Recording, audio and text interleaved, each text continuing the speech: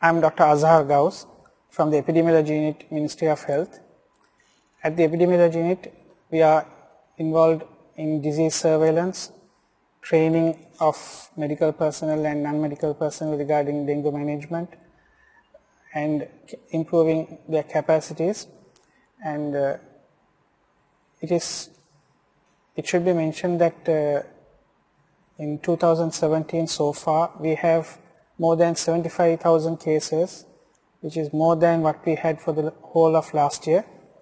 And at present, the number of deaths have been more than double the number of deaths for the whole of 2016.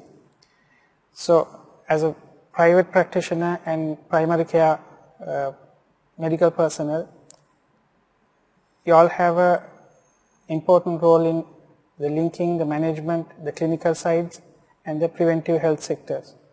So, it is very important that we get early notifications from the patients about their addresses, about their localities, so as to initiate public health preventive activities.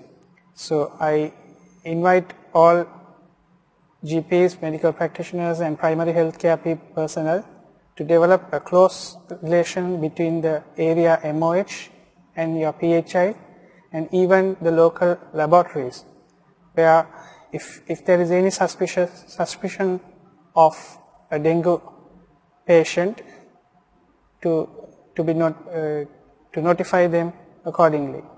NS1 being positive is not a criteria for notifications, but a clinical suspicion on the guidelines that we will be providing very soon will be adequate.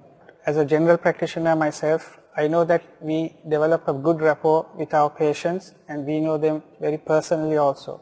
So it is very important that we can follow them up and give them the proper advice and the counseling, especially when it comes to preventing mosquito bites and by wearing long clothes, mosquito repellents, applying mosquito repellents, and avoiding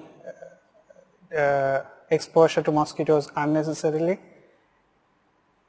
as well as keeping your environment, your households, your playgrounds, your school place of work free of mosquito breeding places, because controlling the mosquito is very important than controlling when you have fever. So I think that message should be well described to the patients, very cordially discuss with them and make them aware of the gravity of the situation and what they can do on their own to help this dengue menace.